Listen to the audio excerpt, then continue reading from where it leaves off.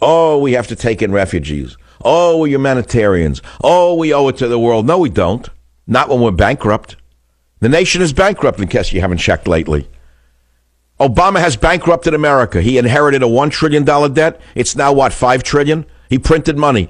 Where's the money to come from to take care of all of these masses? Where? Now, many of you will say I'm being overly harsh, and we're supposed to take in our poor and our hungry and the huddled masses, and I'm a son of an immigrant. I, of all people, should know that. Let me give you the lesson again. You must have missed it this summer and last spring because I gave it to you several times. Oh, give us your tired, your poor, and your hungry masses. That's right on our Statue of Liberty, isn't it?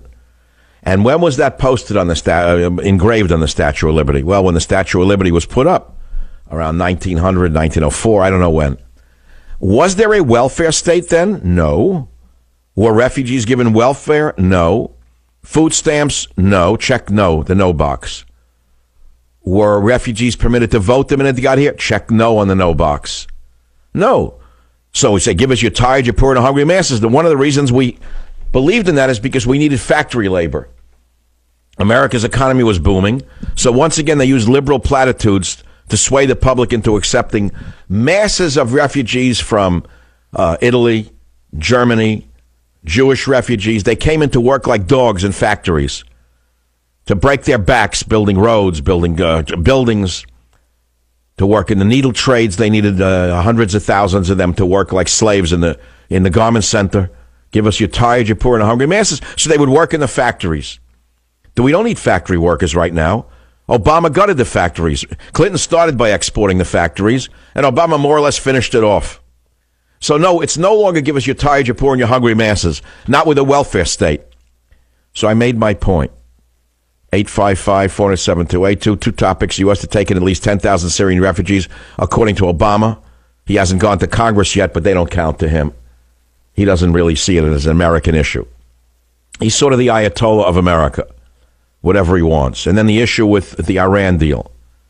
And by the way, it's no guarantee that it's going to go through. You know why? The Iranians may reject it. You see, this is the odd part. We're screaming and yelling here, sound and fury, meeting yesterday in Washington, Ted Cruz, Trump, whatever. Great. I'm glad they did it. That's a good thing. But the real game changer is what the Iranian so-called parliament is going to do. They may reject it entirely because they're insisting all sanctions come off before the deal starts. And we're saying the opposite. And so they may actually reject it before we do. Do you know that? Isn't that an odd coincidence? A paradox, rather. That a fascist dictatorship may reject the deal before our so-called democracy does. Think about it. I'll be back. Join the Savage Nation. Call now, 855-400-SAVAGE, 855-400-7282. Savage. My Savage Nation is sponsored by SwissAmerica.com. It's the only company I trust to protect my wealth. Call 800-BUY-COIN. This vote is the most serious that I've taken in a number of years. And the reason for that is that it'll be irrevocable. This vote has monumental and enduring consequences. Throughout my review of this deal, my questions have always been, how does it deal with the safety and security of the United States? And how does it deal with the safety, security, and viability of the State of Israel?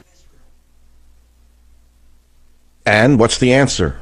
That's Mikulski. Did she answer it, or she just asked the question? Obviously, she stands with Obama on this, because whatever he says goes. He pressed the iron boot on the neck. That's the whole story. By the way, your friends at the New York Times have launched a new website called Jew Tracker. The descendants of Jews, Sulzberger, has now produced the equivalent of a newspaper from Germany in the 1930s under Adolf Hitler. A new list in the New York Times run by Sulzberger's insane grandson lists lawmakers and whether they're Jewish and how many Jewish constituents they represent. This is something you would have seen in the 1930s in Germany. And this is what happens when you have a mentally disordered individual running a newspaper. I wonder if they would do this on another deal and ask about Muslim Tracker, asking whether lawmakers are Muslim and how many Muslim constituents they represent. I don't know if Sulzberger would consider that.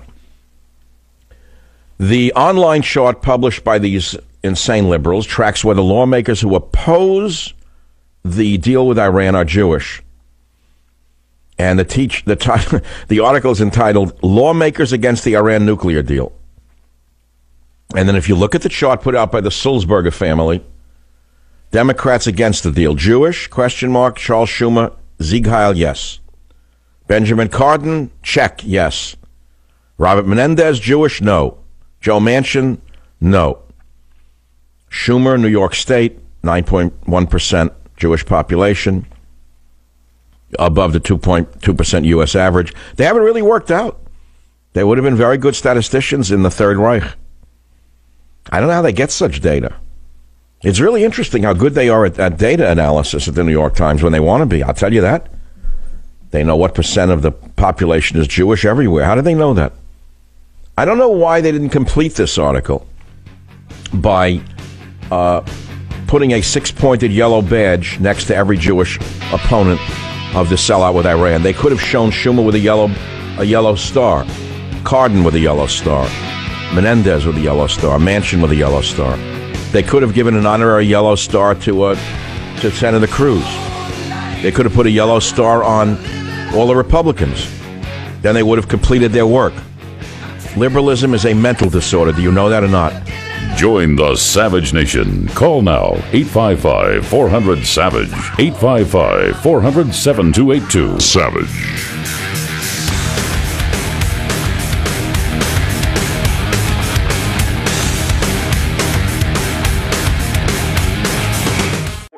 The time when this came in 2001 and 2008, each time, not just once, but each time you have the greatest collapse. Now, it could happen around that time, and I'm not dogmatic that it has to happen, every time at that time. Nothing has to happen. However, if we go by this, the last 7 cycles of this, there has been a collapse every time. And it's not just the economic realm or financial realm. This, there's a thing in the book called the Rise and Fall of Nations. It also is linked to the times of global shakings, like, for instance, World War II. The cycle 9/11 comes at that peak last week of the Shemitah. And so it's not only that, it can also touch other realms. And again, as the Hebrew means shaking. Wait, so like this Iran sellout, the nuclear deal with Iran, would you say this fits in? Totally. I mean, Obama gave the Congress, he said, 2 months to pass this deal. Well, that comes right to this time, right in September. There are so many things that are converging at this time. So yes, you have wars. I mean, there is a what's called a super cycle of this, and that is that when this happens 7 times, you have every single time you have war in the Middle East, you have a major war concerning Israel, and major events, and now that cycle is also converging as well. So yeah, everything is really converging, and though we're not dogmatic, I would say be ready, because this thing has been so consistent, and it could be shakings in the financial realm, shakings in world history, shakings even in the natural realm. So why before we take our break and come back to you, Jonathan, why is this coming, and who made these predictions? I don't follow that. Okay. Well, this is the actual cycle that is ordained. You find it for the first time in the Torah. You find this from Moses. Actually, Moses is the first one. This is where it's set. And so this got this pattern and this cycle, and even people on Wall Street, after I wrote the book, I got contacted. They said, yes, we've seen that 7-year cycle, but we didn't know anything about the Shemitah. But what they identified is actually at the time, not just 7-year cycle, but at the time of the biblical Shemitah. Wait, so you're telling me everything is preordained? Well, no, I'm not saying. Well, what I'm saying is this: there are patterns, and there are cycles, and there is phenomenon. And it's not that it's the only one. Like, one of the things I noticed, Michael, is that one of the things that the Shemitah deals with is debt. And the strongest time, sometimes years the cycle is stronger, sometimes less. But at the times when the debt level in America has been the highest, that's the 1930s, and then from the 1970s till now, that is when this thing has been the absolute strongest. So there are a number of factors. One of them is this. So it's not that everything has to be, and that's why we had a shake in the stock market about 10 days ago that shook everyone to their core, And then the big boys came in and manipulated it again, took some profit, bought it low, sold it again. You think they're playing with the market, or what's going on here? Well, I think people are always playing with the market. But the interesting thing is that what happened is this suddenly started destabilizing as we're approaching the climactic time. There's a pattern. The general pattern of the Shemitah is that when it begins, it's kind of mild. But when you reach, if it's going to matter. Jonathan, I believe that what you wrote is interesting, but I'm not into this prediction. I mean, I don't believe that the Bible predicted everything that's going to happen. I really don't. Yeah, these are not prophecies. This is the cycle and patterns. It's a little different. It's not saying that something has to happen, but it is saying that if you're getting a weather report. Well, we are in a cycle where everything is coming to a head. Russia moves troops into Syria against Obama's protestations. They're putting the biggest nuclear submarine in the world moves into Syria. Something's going to happen over there. This is no joke. We got Russia moving. We got a flood of humanitarian refugee crisis like we've never seen since World War II. We got an economy that's about to blow out. Things are happening, aren't they? Exactly, and if you look, Michael, you see the pattern is that you get this breakdown. I said one of the meanings of this thing is collapse, and the thing is that you're watching a breakdown, you're watching convergences, and I'll tell you what we'll do, Jonathan. Give us the name of your book again, because we want the audience to know. Jonathan, please tell us the book. Yeah, it's The Mystery of the Shemitah, and it's available everywhere. Okay, Jonathan's going to come back for a very short segment. I don't even know if we'll have the time. We'll take one or two calls from the listeners, 855-407-2822. Jonathan, I'll be right back, and everyone else. Join the Savage Nation. Call now, 855-400-SAVAGE, 855-400-7282. Savage. The Savage Nation is sponsored by Swiss America, the only company I trust with my financial future. Call 800-289-2646 or SwissAmerica.com. Ladies and gentlemen, all the sound and fury signifying nothing. The Republican Party. The dictator has spoken. The will of the people be damned. The will of Congress be damned. Common sense be damned. National security be damned. The Fuhrer has spoken. The thin man has spoken, and he got what he wants. All the sound and fury signifying nothing. And now the man in charge of everything, the man who runs it like an Ayatollah, wants to take in at least 10,000 Syrian refugees. Again, Congress be damned. He's running the country like a banana republic that he owns in the back of his pocket. How is that possible? How does he get away with it? Why is he not opposed? How does he own McConnell and Boehner? How is this even possible? How could our culture accept a dictator who has emerged in our time? You know and I know. You know and I know if a Republican was behaving this way, there'd be screams from the psychotics in the press for impeachment. You know and I know that the lunatics at the New York Times would be screaming day and night about an impeachment, and would have been for years now, if it was a Republican doing what this character is doing. If it was just politics as usual, we'd say, who cares? I would talk about other things. I would talk about fish oils right now. Or I would talk about anything, but anything you want. But this is such an important vote. The Iran deal. I love Iran deal. Senate Dems block GOP measure to kill Iran deal. I get so angry when I see the word deal. These lowlifes who couldn't run a hot dog stand think that they're big deal makers because they're dealing with your money. Deal, they call it. Deal, a big deal. We worked out a deal. A deal. These people that would take $1,200 under the table or 12 free pizzas for their office. If they get 12 free pizzas, they vote for the Iran deal. Most of these schnurrers. Deal, big deal makers. You put them in the private sector, they couldn't run a McDonald's properly. And I mean, it's easy. It's very easy to understand how hard that is to do right.